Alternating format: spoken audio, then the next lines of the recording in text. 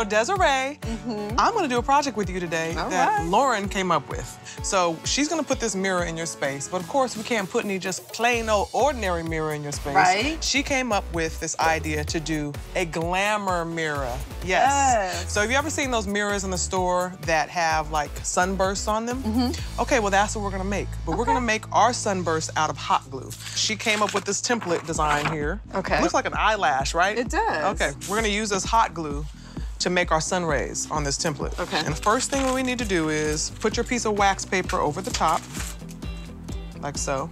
Then you're simply going to squeeze the glue gun. Now you start kind of heavy in the beginning, and then as you get up to the end, you're gonna let it trail off, okay? Real simple. Yeah.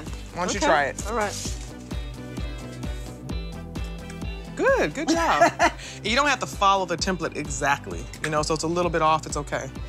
All right, it's looking good. So let's go ahead and peel this up. So we just bend the paper a little bit for our beautiful little hot glue eyelash sunburst, whatever you want to call them. Looks good. Nice. Isn't that? It's like an eyelash, right? Little crown. A little crown. That's cute.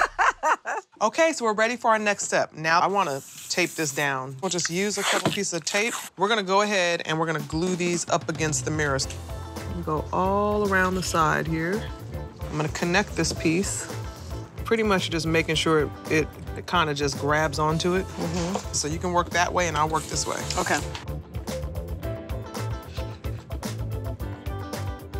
So we are almost done with this part. All right, let me get this last bit of glue on here. All right, so now we're ready to spray this down. I'm gonna stand up. Ooh, pretty. All right. Looks good.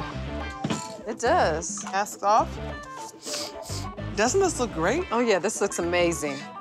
Ladies, hi! Okay. Oh my goodness. You came at the right time. This is beautiful. It's gorgeous. Yes. I'm so proud of you. I love it.